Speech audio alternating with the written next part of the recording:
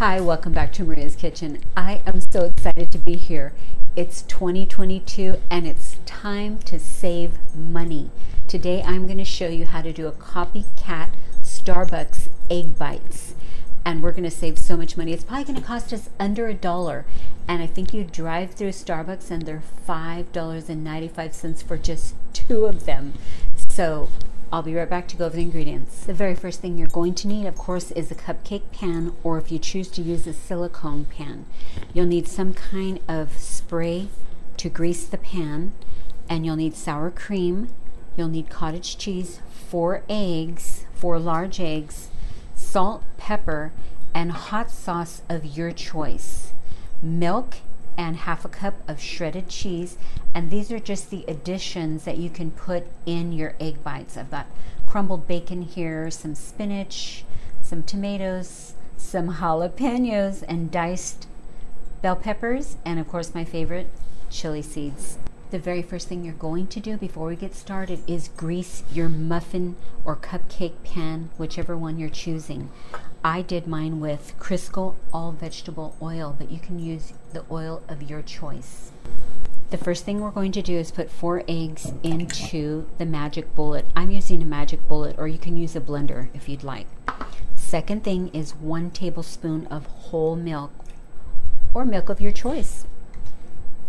The next thing we're putting is a 1/4 teaspoon of salt, a 1/4 teaspoon of pepper. Ooh, I love pepper. And then we're going to put 1 tablespoon of sour cream. Got the sour cream in there. We're putting 1 tablespoon of cottage cheese. And I've got all that. And the last thing we're going to put is the cup of shredded cheese, just a half a cup, and I'm using sharp cheddar. The last thing was 1 tablespoon of hot sauce. Now I have to tell you, I'm using Old Bay. I'm using what I have. You can use what you have. Believe me, I want you to listen. This is not going to be spicy in no way, shape, or form. So put it in. You're gonna absolutely love it. I'm gonna blend it in my NutriBullet and I'll be right back. It's all done. I did it about a minute and look how smooth. So I'm gonna start assembling. I already cut and fried some bacon. Now I'm going to put this at the bottom. I'm gonna make 3 with bacon, and then I'll make 3 just with some vegetables. So it all depends how much bacon you want. I like a lot of bacon, but I'll just... I know, I like a lot, but we're gonna put some more on top, so I'll just put that there for now. So the next thing we're going to do is you're going to measure out 4 tablespoons. 1, 2, 3, 4, and that is your marker. So we're gonna do 4 tablespoons for each one. 2, 3, 4. 1, 2, 3, 4. Taking a quick break. I'm going to have some orange juice. And let's finish these up. So I'm going to put in some shredded spinach. I'm going to put spinach in 2 of them, I guess. And then I'm going to put a couple of grape tomatoes that I sliced in 4s. And then this last one's gonna be mine, and you already know what I'm putting in. I'm putting a bunch of chopped jalapenos. I wanted this so much. This one's mine. And then I'm gonna put some chopped red bell peppers. And then I guess, no, you're gonna go, oh my goodness, I'm putting more chili seeds. You don't have to do that, but I did. So time to go into the oven. We're going to do it at 350. Preheat your oven to 350, and then we're going to do it anywhere from 12 to 15 minutes. We just want to make sure the center is set. And look how beautiful and gorgeous those look. Now I'm going to go back and put more for the cheese lovers.